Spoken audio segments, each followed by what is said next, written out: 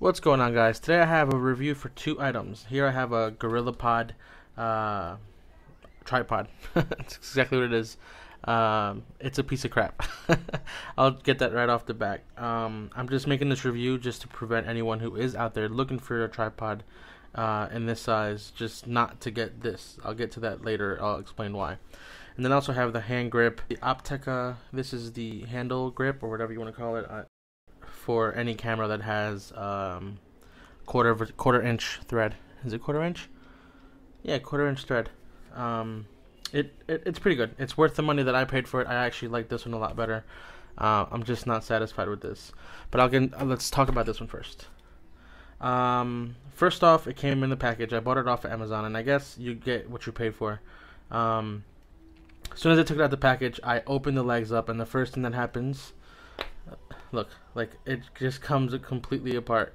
And maybe it's supposed to do that, maybe not. I don't know if maybe this one's just defective. They just come right off, and it's really inconvenient. The reason I bought it was for my GoPro. I wanted to be able to mount this onto different things, so I thought the GorillaPod would be easy because, you know, the way that this works or the way they advertise is that it can pretty much grip onto anything. And I even tried gripping onto something, but it just doesn't stay. It doesn't grip. I don't know. I was completely disappointed with it. I know they have other items, and I guess they were, I was expecting more. I only paid, I think retail from the GorillaPod website is $20 for this, but this, I paid, what did I pay, like $11 for it on Amazon, brand new. So I don't know. I'm just going to show you exactly how it works. It actually brings like a little quick release thing that you can put on here. I put it on the bottom of the GoPro, and like it I guess it stands up, but if you look, let me back it up so you can get focused. If you just touch it a little bit, like the top wasn't even holding before, the legs were just flimsy. It just wasn't a product that I would trust my GoPro on. These cameras aren't cheap, so like I want to make sure that whatever I mount it on is gonna actually stay and it's not gonna fall off and break. It just seems way too flimsy. I don't know. I just wasn't satisfied with it at all. Like the legs, like I just don't know what else to say. I don't know. Like, look at that. Like, not even that much force was put into that, and it just comes right off. I don't know. I was really disappointed. Okay. I guess that doesn't even stay on there either. Look, I'm just not. I don't want to rant about it. I'm disappointed. I'm actually sending it back to Amazon, shipping it out today. I just wanted to make this quick review and hopefully avoid anyone else from being disappointed with GorillaPod. They are a great company. I actually haven't owned a GorillaPod prior to this one, but I have used one for a DSLR. Like they have a DSLR zoom one, which is a lot bigger. It's a lot sturdier. So I figured this size would be, you know, it's made from the same company, so I figured the material, the build would be the same, but apparently not. I guess if you're looking for just a quick tripod, it might work. It might get what you're looking for, but like, I just feel like it's not steady enough. Like, I don't know, and it's not like a GoPro. This has the LCD backpack. It's not like a GoPro is heavy. So maybe I'm wrong here. I'm at fault because maybe the GoPro's too heavy for this kind of tripod. I don't know. But anyway, enough of that. I didn't like it. I definitely am returning it, and I'm definitely going to get a bigger one. Even though the bigger ones are meant for DSLRs, I'm still going to use it for this. That way I know I'll be secure with the GoPro mounted on there. So let's take this apart. I'm going to put this to the side. And I'm going to show you now the hand grip. Now the hand grip, I believe I paid $15 maybe? Something around that. It was definitely less than 20 for this. And it was, you know, I think it was worth it. I actually checked on other websites and it's about $20, just approximately the same price. Now the way this mounts is, it has this little quarter-inch connecting thing in here that you mount to the bottom. Let's see if I could... Okay, it has this right here, and this connects to the bottom of your camera. Now this one in particular, this hand grip right here, is actually, you could use it on DSLRs. It doesn't have to be specifically for small cameras. This one's actually meant to use on DSLRs. There is one problem with this, and I'll show you exactly what it is. One of the reasons I was disappointed, just a little bit. but I'll show you why. I'm just going to show you on the GoPro again. I'm just going to mount this on here. One thing that I don't like about this off the bat is the fact that you need a screwdriver. You need a Phillips head in order to actually screw this tight. It is inconvenient sometimes because I don't always have a Phillips head screwdriver on me. So in case I want to change mounts on the GoPro, especially with the GoPro, because like you know the GoPro, it mounts onto a whole bunch of different things. So it is a little inconvenient, but I guess you just throw a small screwdriver in your gear bag and then you're set. So the way this sets in, you just put it right in here. This little lever pushes down and then it's, I don't know if you can see that, hold on. This pushes down and then that little piece slides into those little 2 slots that you see there. So let's go ahead and do that. It is a little bit hard at first, but once you get it, it snaps right in. Now as you can see, it does work. You know, it's not going to fall off or anything like that. The only thing I don't like is this right here. If you look, it's not 100% steady. Like that really kind of turned me off, only because like I feel like if I'm running with this, like it's gonna shake. Like you might not notice the shake here, but like just look. Let's see if I can focus a little better. Just look, like it shakes. It definitely wobbles. It's not completely flush on here. Now I did find a solution. I actually took a piece, like a washer, and I cut a piece off of the washer, which is right here.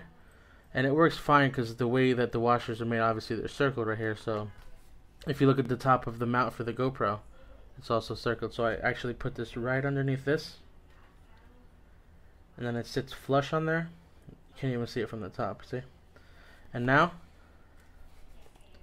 hard as a rock. It will not move. It does not move whatsoever. So I actually like this a lot in case I'm out there in the paintball field or wherever. If I'm shooting, I can actually hold this in my hand. I think anything is better than having just the little camera in your hand and running with it, because you're going to get a lot of shake. This doesn't completely stabilize the footage, but it definitely does give it a lot better. Just handle grip. I don't know. I just feel a lot better with it. Like you can hold it out like this if you're running or whatever you're doing, or whatever activity you're doing. So I do actually like the idea of having this. Again, like I said, I didn't like the fact that it wobbles, but that little solution, you can put anything. I figured a washer was easier, and it was more convenient, because it didn't stick out or anything. So I'm also going to demonstrate how to use this, or how it would look if you used it on a DSLR. So let's take this out. Here I have a Canon T1i. It's a small camera, has a small 50mm lens, so it's not that much weight. So let's go ahead and put this on there. You screw that to the bottom of the camera. Use a screwdriver to finish screwing it in. Boom, boom, boom. And then you put it on the camera itself. I mean on the actual grip. Now, as you can see off the back, it still wobbles. I don't like that at all. So might have to find a different solution for this, because I don't think that or maybe the other part of the washer. You might be able to put this in there, but I don't know if you want to scratch your camera. But if I put this in there, you can automatically see that it does solve the wobbling issue, so it won't wobble. And you can hold it with this hand and have 2 points on this with this camera, so it definitely helps with the stabilization. 2 points on a camera definitely helps. Even if you're taking pictures, you know, it does definitely help. One plus with this is that it has a 1/4 inch thread on the bottom.